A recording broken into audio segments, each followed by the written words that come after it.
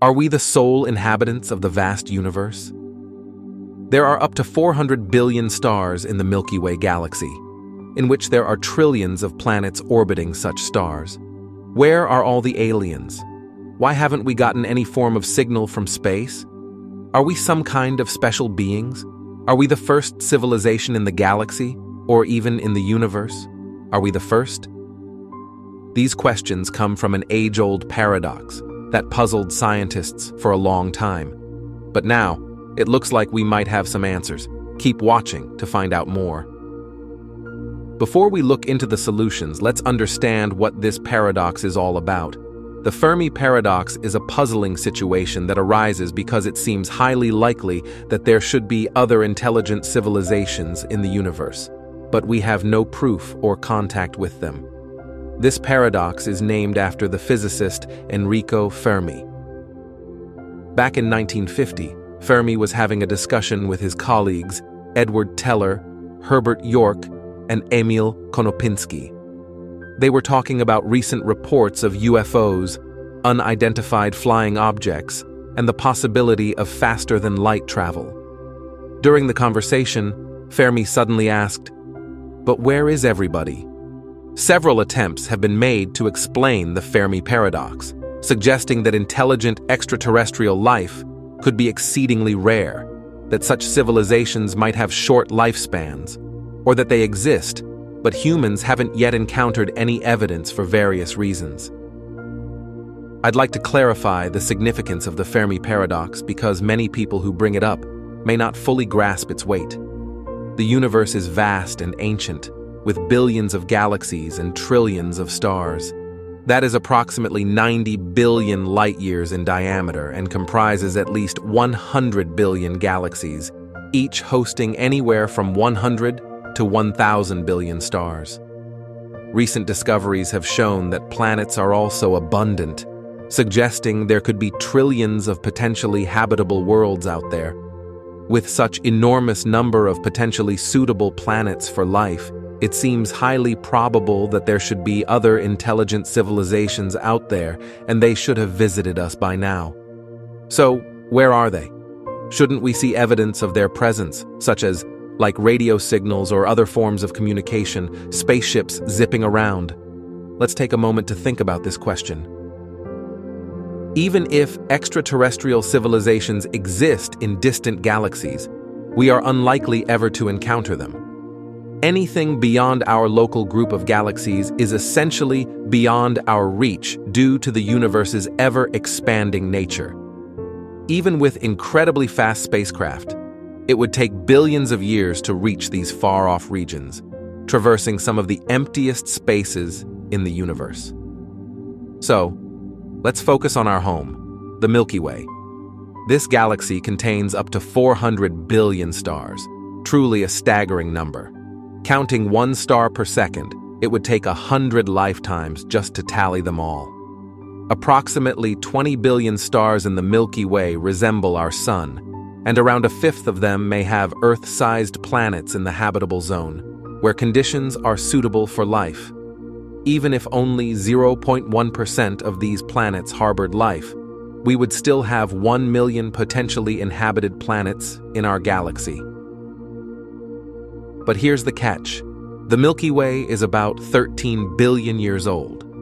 Initially, it wasn't conducive to life due to frequent explosions, but after 1 billion or 2 years, the first habitable planets emerged. Earth, at 4 billion years old, represents just one instance of life's development. There have likely been trillions of opportunities for life to flourish on other planets. If even one of them evolved into a spacefaring civilization, we should have noticed by now.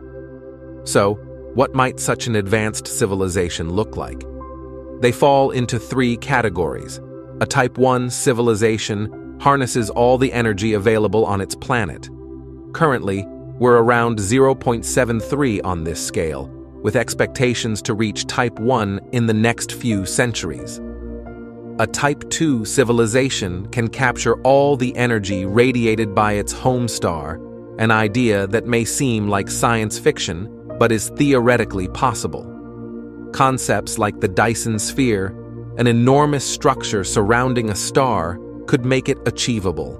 A Type 3 civilization controls the energy of an entire galaxy, reaching a godlike level compared to us.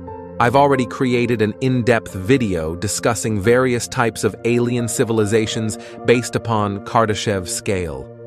If you're interested, you can watch it by clicking the card displayed above or by following the link provided in the description. But here's the puzzle. Why don't we see any of these advanced civilizations? If we were to build generation ships capable of supporting human populations for around 1,000 years, we could colonize the entire galaxy in just 2 million years. While that may sound like a long time, remember that the Milky Way is immense. So, if it takes a few million years to colonize the entire galaxy, and there are possibly millions or even billions of life-sustaining planets in the Milky Way, it's perplexing that we haven't encountered any aliens. This enigma is known as the Fermi Paradox, and it remains unanswered.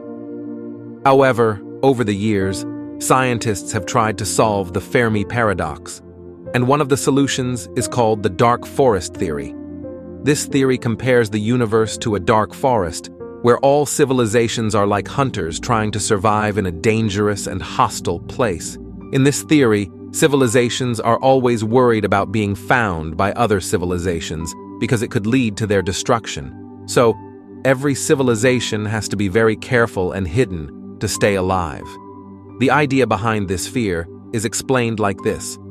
The universe is a dark forest. Every civilization is an armed hunter moving quietly through the trees like a ghost, being very careful not to make any noise. If one civilization finds another, there's only one thing they can do: attack and destroy them. The theory also says that civilizations might use tricks to hide themselves from others, like using technology to stay hidden or pretending to be less advanced than they really are. The dark forest theory tries to explain why we haven't seen any signs of other civilizations, even though the universe is so big and there could be many of them out there. It suggests that they are all hiding, just like hunters in a dark forest, to stay safe. The rare Earth hypothesis is another proposed solution to the Fermi Paradox. It suggests that the conditions required for the emergence of intelligent life are exceptionally rare, possibly making us the sole intelligent species in the universe. According to this hypothesis, there are numerous factors that contribute to the scarcity of complex life in the cosmos. These factors include the necessity of having the right type of star, the right kind of planet, the right type of solar system, the right chemical composition, and the right biological evolution. The rare Earth hypothesis contends that the combination of all these conditions is an exceedingly uncommon occurrence, which could explain why we have not encountered any extraterrestrial civilizations. However, it's crucial to understand that this hypothesis is not universally accepted within the scientific community, and it remains a subject of debate and discussion. Another potential solution to the Fermi Paradox is the belief that Earth has already been visited by extraterrestrial beings who may have contributed to the construction of ancient monuments like Stonehenge, the Nazca Lines, and the Egyptian pyramids. This idea is popular among the general public, but lacks credible scientific evidence. While there have been UFO sightings and unexplained phenomena, most can be explained naturally or as human-made. It's essential to approach claims of extraterrestrial visitation with skepticism and seek credible evidence. The vastness of the universe allows for the possibility of life on other planets, but until concrete proof emerges, this remains a speculative and theoretical concept. Let's discuss the concept of filters. Filters are barriers that life struggles to overcome, and they come in various forms. Great filters that are behind us. It could be exceptionally challenging for complex life to originate, and the precise conditions for life to begin may be exceedingly rare.